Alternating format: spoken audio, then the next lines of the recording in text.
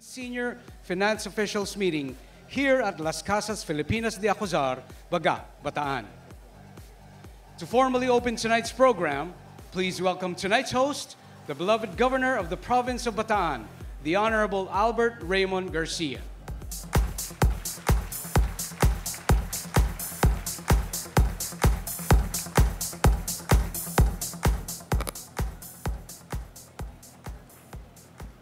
Honorable Enrique T. Garcia, Congressman of the 2nd District of Bataan, and Mrs. Vicky Garcia. Ms. Geraldine Roman, the representative of Congresswoman Herminia Roman of the 1st District of Bataan. Former Philippine Treasurer Lea De Leon, representing Finance Secretary Cesar Purisima. City and municipal mayors, of course, with special mention to our host mayor, Mayor Ramil Del Rosario. Members of the Sangguniang Panlalawigan, headed by our Vice Governor Bonjong Pascual. Other government officials, senior finance officials, heads of delegation of the 21 APEC economies, and other members of the delegation. Yusek Gil Beltran, and other officials of the Department of Finance, members of the APEC National Organizing Council. I would like to acknowledge also the presence of the developer of this beautiful resort, Mr. Jerry Acuzar, and his wife Tess.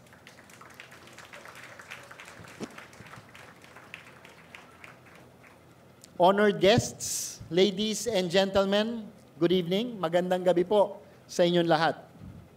Bataan is deeply honored to host the workshop on fiscal management through transparency and reforms, which ended today, and the senior finance officials meeting, which starts tomorrow. We sincerely hope that the delegates will find our historic province to be the ideal forum for them to meet the challenge of addressing the regional macroeconomic and financial issues, as well as domestic and regional financial policy priorities. We are, with the entire Filipino people, who earnestly hope and pray that the goals and objectives of the FMP will be met, knowing that its success will lead to the broad-based development which is both sustainable and equitable in the APEC region for each country to enjoy inclusive economy towards a better world. But it is certainly not for us to delve in these weighty initiatives of the APEC Finance Ministers process. Tonight, it is our self-imposed mission to momentarily take your mind and attention away from what you will be doing in the next 2 days here in Bagak, Bataan. Helping us immensely in fulfilling this mission is the very place we are in, the Las Casas Filipinas de Acuzar, a heritage park. Las Casas aims to bring you back to the 18th century Philippines. It showcases 27 houses of old, once owned by the elite of their time and place, carefully and painstakingly transported from various places, brick by brick, reconstructed and built for us to see them once again, standing proudly and gloriously as before. For your entertainment, we have prepared a cultural show with the theme, Legacy. This will include another winning performance of El Gama Penumbra, the first grand prize winner of the recently concluded Asia's Got Talent competition. As we all know, the group won popular acclamation because of the unique and socially relevant message they impart in their performance, which is care and concern for the environment. We will be listening to the songs of Coro Bangkal Magbikin, a musical ensemble of the little children of our indigenous people here in Bataan.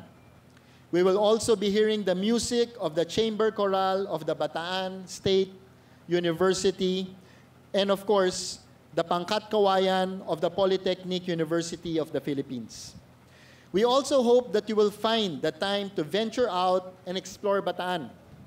Not as famous as Boracay, but we do have beaches which are just as pristine for jet skiing, windsurfing, boat riding, and of course, swimming. As a peninsula, we are facing the South China Sea to the west, the Subic Bay to the northwest, and the Manila Bay to the east. To name a few, we have the Montemar Beach Resort here in Bagac, the Camaya Coast in Mariveles, and the Anvaya Cove in Morong, which now boasts of having the best new golf course in Southeast Asia. Inland, we have natural water springs, falls, and they are all yours to discover and explore. We are, of course, part of world history. During the Second World War, Bataan was the place of choice of General Douglas MacArthur for the Filipino-American forces to make their final stand against the invading army. It was a valiant stand against a vastly superior force which led to the infamous Death March. April 9 of every year is Bataan Day, a national holiday in the Philippines. It was in commemoration that a national shrine was built on the very place where the last battle was fought. Known as Mount Samat, just a few kilometers away from here, the shrine is a must-see for tourists on a historical pilgrimage. Bataan is the only province in the Philippines that hosts 2 free ports and several economic zones. The very popular Subic Bay Metropolitan Authority, or SBMA in the north, the Freeport area of Bataan, or FAB, in the southernmost tip of the peninsula, which is the fastest growing free port right now, the Philippine National Oil Company Industrial Park in Limay, the Government Arsenal, the first defense economic zone in Southeast Asia, the Hermosa Economic Zone, and the Morong Economic Zone. These industrial areas, together with our local government units, are the main engines of growth which provide the much-needed jobs and other business opportunities for our people. In terms of accessibility, our province is but a few hours away from the international airports and seaports in Manila, Subic, and Clark. Traversing mostly paved roads through expressways, visitors will be instantly awed by the sight of vast expanse of green fields, forests, and mountains. Entering Bataan is like entering the heart of its friendly people. No one gets lost in our province because it is the nature of our folks to go out of their way to welcome and accommodate visitors. It is, therefore, with great pride and honor that on behalf of all the people of Bataan, that we extend to all of you our warmest welcome. Thank you very much, and please enjoy the evening. And thank you, Governor Garcia, for that very informative and inspiring message. As we look forward to more progressive and prosperous economies, we invite you to bring home the experience, to take home with you a taste of Bataan. Allow us to give you a glimpse of what the province has to offer. May we now invite your kind attention to our stage screen.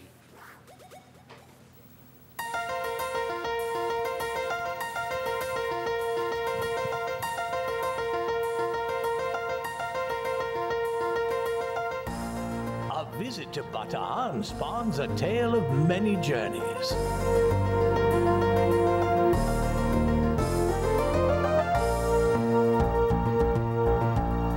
One path leads to the sea, the sun, sand, and serenity, as time seems to stand still before your eyes. Follow the path further inland, and you find yourself winding through passages flanked by verdant forests that lead to refreshing sights, sounds, and experiences.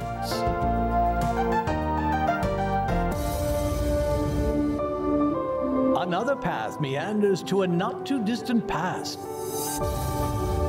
when life lilted to the pace of a foreign culture and faith. Amid the birth pains of a nation breaking free from colonial domination.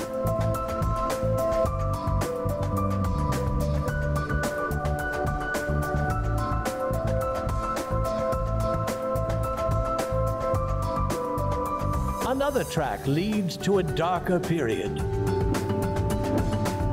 when vastly outnumbered soldiers and civilians valiantly stood their ground against impossible odds, making Bataan an enduring symbol of courage and sacrifice in the defense of freedom.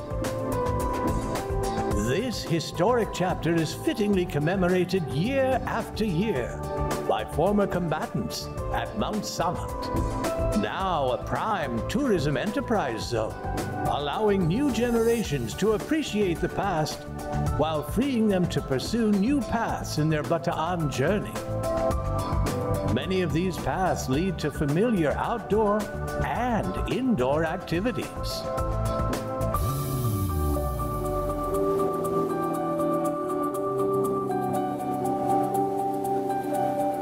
Others open up to adventures young people crave for.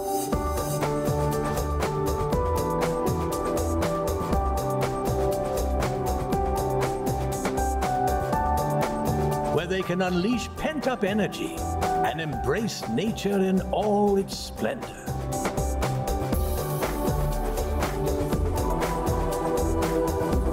Still other paths unravel surprising discoveries, born of Bataan's natural endowments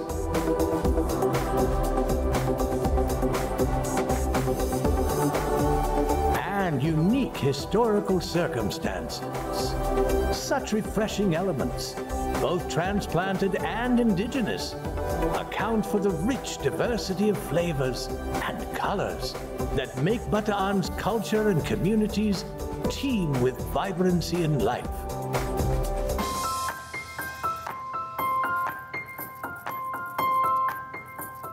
In Bataan today,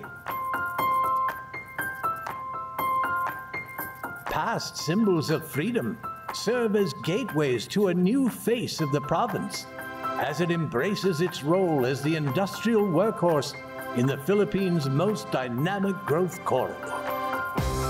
What used to be a haven for Indo-Chinese refugees will soon be a technology hub for knowledge-based innovation. Already, the province's special economic zones are humming with activity, attracting investors, residents, and tourists at record rates. These provide visitors a glimpse into the evolution of Bataan as the bastion of a new level of freedom. But even as Bataan marches inexorably toward the future, it will continue to be a special place. One that carves one-of-a-kind journeys and memories out of nature and history.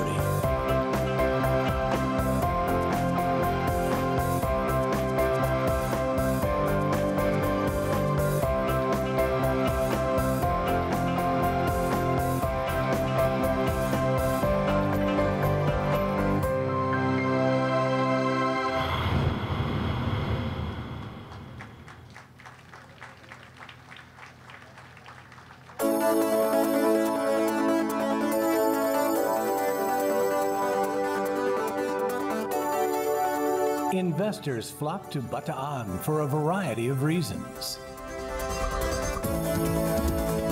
First, there's the province's great location.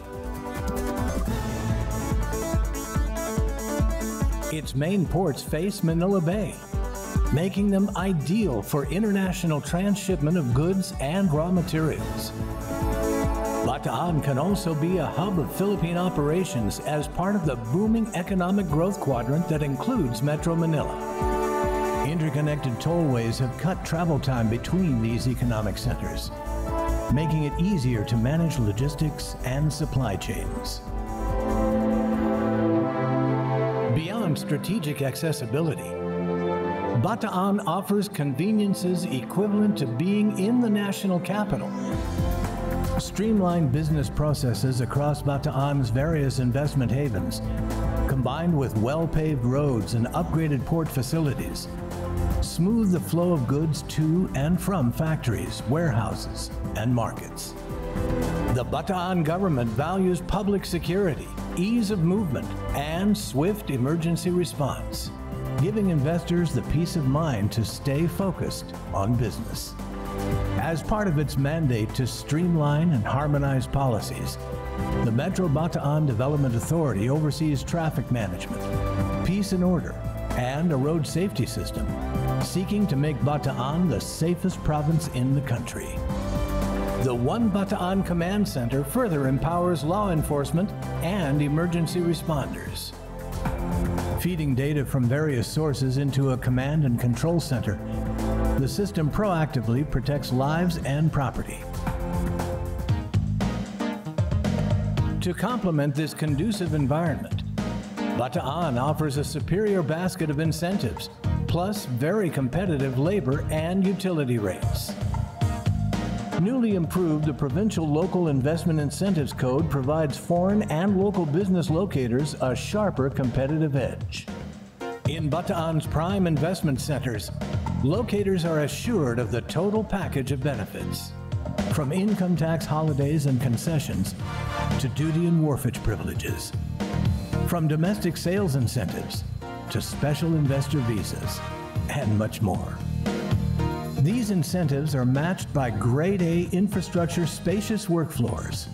Bataan businesses also enjoy cheap and stable power and water supply, as well as robust telecom, digital, and networking facilities.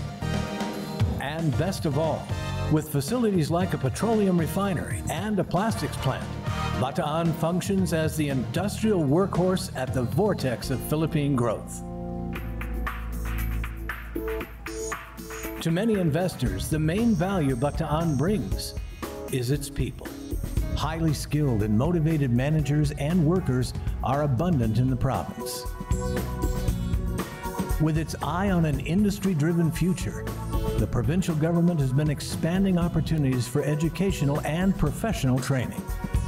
The province's universities, colleges, and vocational schools add 5,000 fresh graduates every year to the labor pool.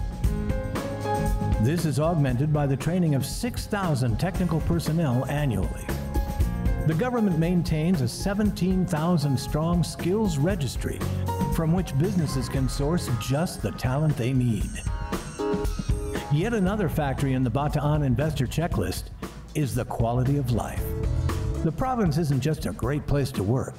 It also offers abundant opportunities to have fun and enjoy the outdoors.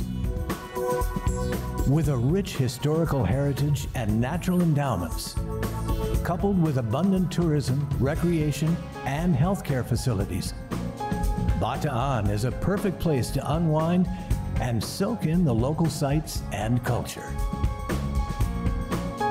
Bataan is also a perfect hop-off point to other major destinations in Luzon. Because of the pleasant living and leisure environment, Bataan is consistently ranked among the top 10 provinces in terms of the Philippine Human Development Index since 2003. Finally, Bataan offers a rich diversity of investment opportunities. Its various cities and towns are expanding their horizons beyond their staple industries and opening up investments in various priority areas.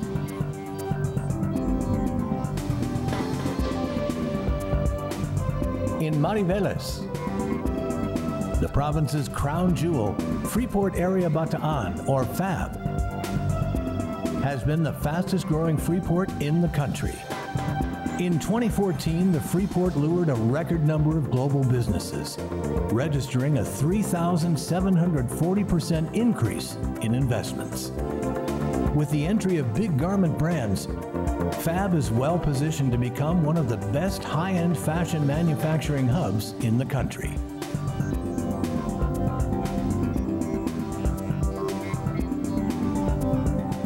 FAB also hosts makers of electronics, textiles, fashion accessories, optical lenses, tennis balls, leather goods, sports bags and accessories, athletic shoes.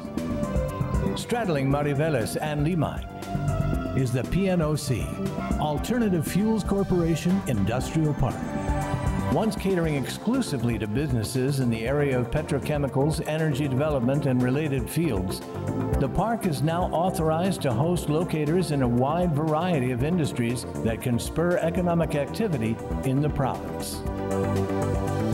The Bataan Technology Park in Morong overlooks the West Philippine Sea. It aims to become a major hub for knowledge-based industries, focusing on research, innovation, and applications development in information technology and related industries. The Hermosa Ecozone Industrial Park is strategically located along the Subic-Clark-Tarlac Expressway, making it highly accessible from key points in central Luzon. The world-class industrial and leisure estate is open to non-polluting light and medium enterprises. Near the port of Limay, the government arsenal manufactures small firearms and munitions for the Department of National Defense. To support itself, the arsenal maintains and operates 124 buildings and structures in what would soon constitute the first defense economic zone in the country. The amended Armed Forces of the Philippines Modernization Act empowers the arsenal to offer tax-free and duty-free privileges to locators that can manufacture material for the AFP. Bataan's stunning landscape, coupled with its rich history, offers abundant opportunities for businesses to invest in new tourism projects. The Mount Samat Shrine of Valor in Pilar, Bataan, for instance, falls under the flagship program of the Tourism Infrastructure and Enterprise Zone Authority, or TIEZA. The program spurs the development of mixed-use leisure, national, and cultural tourism products for the benefit of local communities. The flurry of economic activity in Bataan would increase demand for public services and facilities. Hence, investment opportunities are also being lined up for the private sector to help build a new Bataan Government Center and Business Hub, as well as mass housing projects.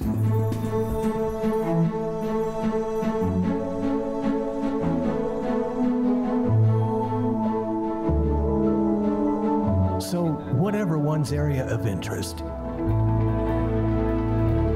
as a standalone investor or in partnership with local business groups, whether to dip into the immense pool of skilled talent for a manufacturing concern, or to harness the bountiful expertise in information technology, management, and various other specializations for a service business, or to parlay strategic location into a regional transshipment and logistics center that would be hard to match, or to tap vast, picturesque expansions and unique sites for leisure and tourism projects, or for residential, commercial, and infrastructure development. There is no better place to invest than Bataan.